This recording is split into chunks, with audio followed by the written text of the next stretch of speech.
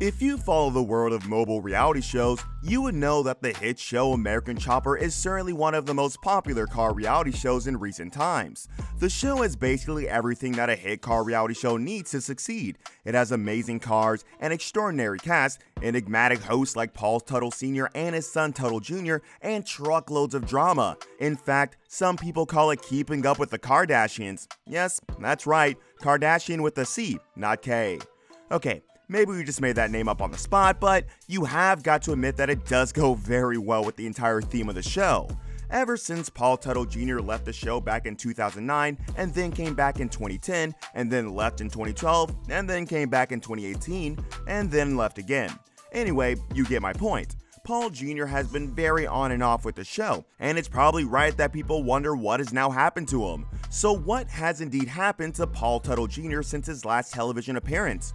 While we would have loved to tell you something exciting about what Paul Teutul is doing right now, but the truth is that Paul is not really doing anything. Ever since his last episode of American Choppers, Paul has continued to do what he's always done: work. A cursory glance through his Instagram page would immediately reveal two things. The first is that Paul is in great health. We don't think he's ever felt better, as all his videos show him clearly having the time of his life. The second thing that's immediately obvious is that Paul is still working at building choppers. Now and then, he posts videos and pictures of extraordinary choppers that he just finished working on. When one looks at the pictures and videos of this car, one gets the idea that many of these choppers would have featured on American Choppers, assuming things worked well between Paul Teutul Jr. and his father. Of course, things did work well for Paul Teutul and his father for a while. They were pretty much the most popular father-son duo on television for the better part of a decade. Aside from that, their relationship made both of them extremely rich. Right now, the younger Teutul is worth around $2 million. According to a lot of sources, even that estimate is a massive understatement, as Teutul Jr. is involved in a lot of businesses, and their nature means that his net worth can swing massively in either way. In any case, $2 million may not be a lot of money in Hollywood terms, but it's certainly a lot more than the net worth of probably 99% of Chopper make. Most of Teutul Jr.'s wealth comes from the fee the network the show airs on pay. A sizable chunk of his wealth also comes from a significant shareholder of the Garage Orange County Choppers. The interesting thing about Paul Teutul's finances is that he could have been a lot richer than he is now if he had not fallen out with his father and inadvertently killed the goose that laid the golden eggs for their family.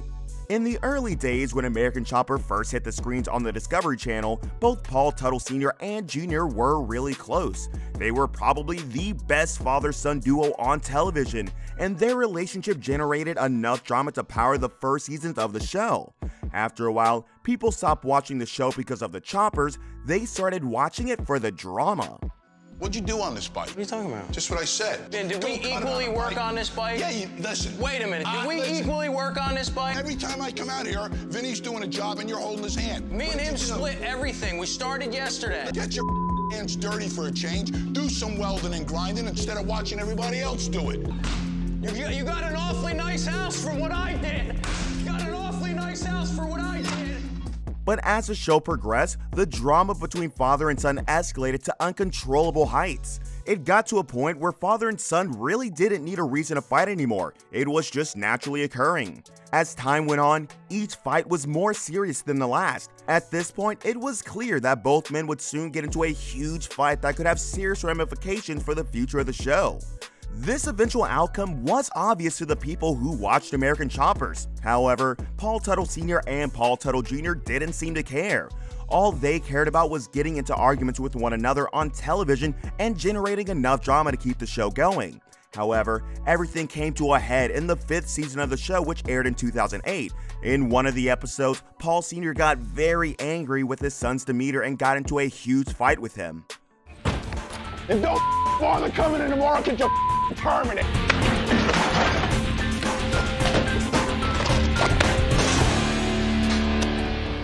The fight was so intense that Paul Sr. eventually threw a chair at his son and immediately sacked him from the Orange County Choppers.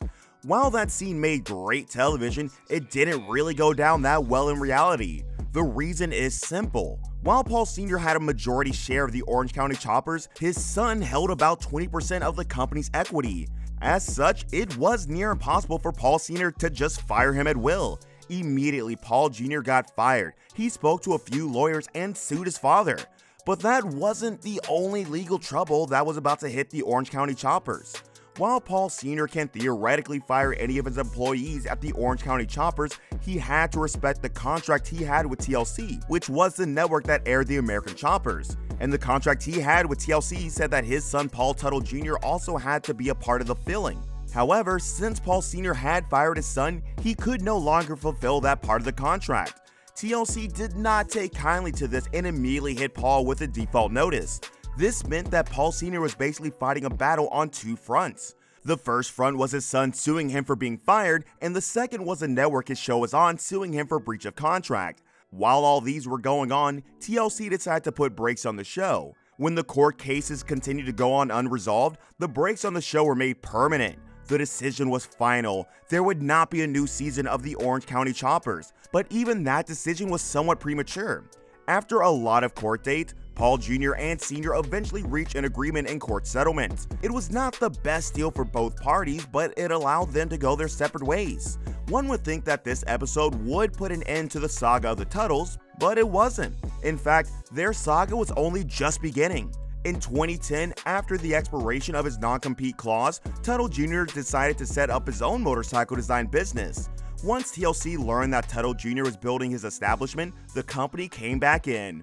At this point, the company knew that he and his father could not work together any longer since they had very different personalities and cared about very different things. However, TLC believed that a new arrangement would work. The new genius arrangement, of course, didn't allow son and father to work together. Instead, it made them competitors, which was obviously going to make them get into fewer fights. This new show was a spin-off of the original American Choppers and was called American Chopper Sr. vs. Jr. At first, the show started well. There was enough hype for it, and the people really wanted to see it. The beginning of the show made it look like both father and son had reconciled and were now okay. While we aren't sure whether they had reconciled at this point, what we can say with absolute certainty is that if they had reconciled, it wasn't a very good one, because very soon, both father and son were at one another's throat again. This made the series short-lived, and just 2 years after it had been greenlit, it was shut down again. Somehow, instead of repairing the rift between both men, the show had made it even worse. After the show was shut down, father and son refused to speak to one another for about 4 years. So are Paul Teutul Sr. and Jr. on speaking terms? Thankfully, yes. It took a long time, but both men decided to settle down and hear one another out. According to Teutul Jr., the main cause of the fights he had with his father was their difference in personality, not hatred or bitterness. He says that now that they understood themselves, they have laid down some ground rules for one another. And that ground rule has but one instruction: do not work with one another. Of course, this does not mean work in terms of cooperation, it means work in terms of an actual job. While both men have agreed to collaborate on special occasions, they have decided that they will now be avoiding working together for any long period to preserve their relationship. This does not mean that there will be no fights in their relationship, it only means that there will be fewer avenues to fight, and both men can be rest assured that they would not have to drag the other to court. Perhaps Paul Teutul Sr. and Paul Teutul Jr. should have tried this a long while ago.